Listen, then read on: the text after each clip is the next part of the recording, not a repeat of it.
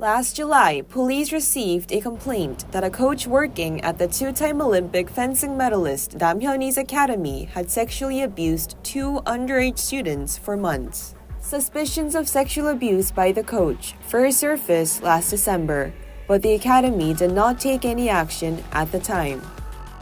Meanwhile, the coach's disgusting misconduct continued.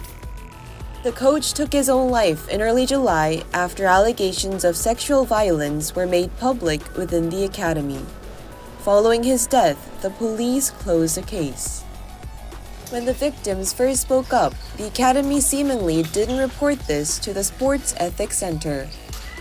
The organization stated that they have not received any reports regarding sexual violence from Nam or the fencing academy.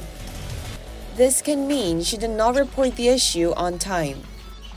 According to the National Sports Promotion Act, people managing athletes should immediately report to the Sports Ethics Center or related investigative authorities if they are aware of suspicions of corruption or violations of human rights in athletics.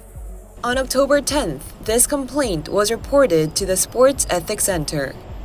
The investigation is ongoing by the organization after there were additional reports that Nam didn't take sufficient measures even though she was already aware of the problem. Meanwhile, Nam recently became the center of controversy after she revealed in an interview with Woman Joseon that she was about to marry her fiancé Chun Chong-jo, who was revealed to be a female and a swindler. Chun is also believed to have been involved in the running of the fencing academy. In the interview with Woman Joseon, Chun also said, "I saw her often because I work with her at the fencing academy." To this, Nam claimed, "While I teach people fencing, Chun runs a business that deals with psychological education necessary for children."